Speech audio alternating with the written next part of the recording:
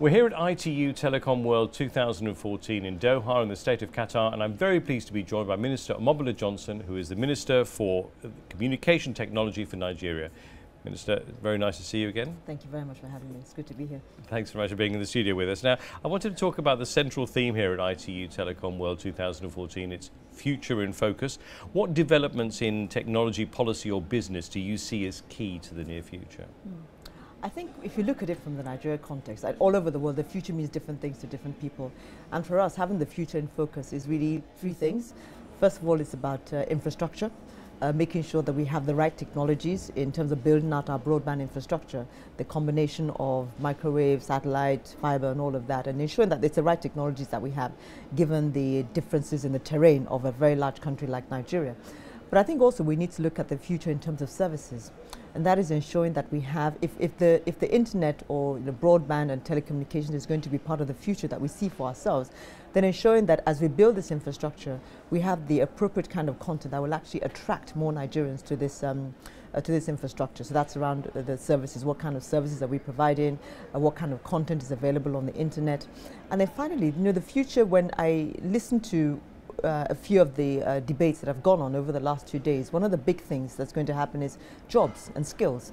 The skills that are required for the future are very different from the skills that we have now.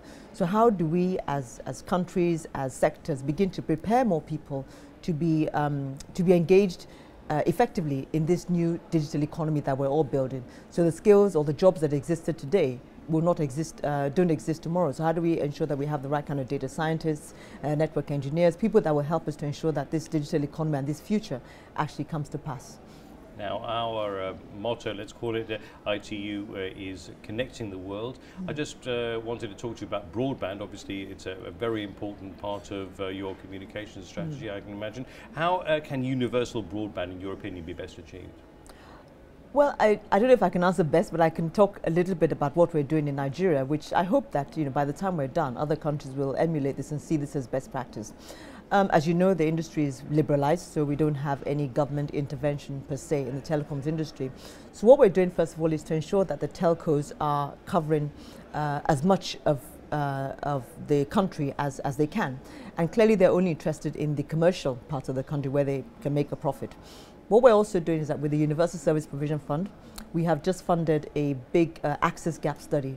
And today, for the first time, we know exactly where we have pockets of poor connectivity or no connectivity at all. We've actually costed what it would be for us to put voice and data in those particular communities, which are communities where the telcos may not make money, but they're communities all the same that we need to bring into this new digital economy, because it's all about inclusiveness. So using the USF funds to really support the development of broadband in those areas. The third thing we're doing, which is actually quite important, again, working with the telcos, is that we find that when you look at Nigeria, they've focused on a few pockets, so the big commercial nerve centers. We are licensing what we call infracos, which are infrastructure companies that will have the mandate or the license to roll out fiber. But we've made it on a geographical basis. So we divided the country into 7 geographical areas, and we will have one license for each of those geographical areas. And the company that wins the license will basically have the mandate to build fiber, metro fiber particularly, in that particular region. So by these 3 things, we will ensure that we cover the country, both in terms of the commercial areas, which are really not a problem. Secondly, in terms of ensure that we have a geographical balance, even for those areas that are commercial, but somehow the telcos aren't interested in them. And thirdly, for the areas that are not commercial at all, but there's still a need to bring in the millions of Nigerians, because as you know, or as you may not know, about 50% of our population lives in the rural areas, and these are areas that are seen as unserved or underserved. So we need to use the USP funds to bring those people into the internet economy. I want to talk to you about partnerships. What role do partnerships have in this new disruptive age? It's a really important role. Because, like I said, government, yes, we're seen as the regulators, the policymakers, the telcos are seen as the implementers. But it's not really a regulator-regulated relationship. It really has got to be a partnership relationship. So, we developed the broadband plan together with the industry. It wasn't something that we did by ourselves. We did that together with the industry. And as we're implementing, it's a partnership in implementation. And the way that government comes in this partnership is that we see ourselves very much as a catalyst. So for instance, we will be the catalyst to say we'll give a subsidy in these particular areas, and then we hope that the telcos will come in. We've used that also in our innovation, incubation, ideation space. Government has come in as a catalyst. We've built a number of innovation hubs. We've put in the infrastructure, the fast broadband, the computers and the physical infrastructure. But then we've more or less handed this over to the private sector to run on our behalf. So that's where partnerships come in.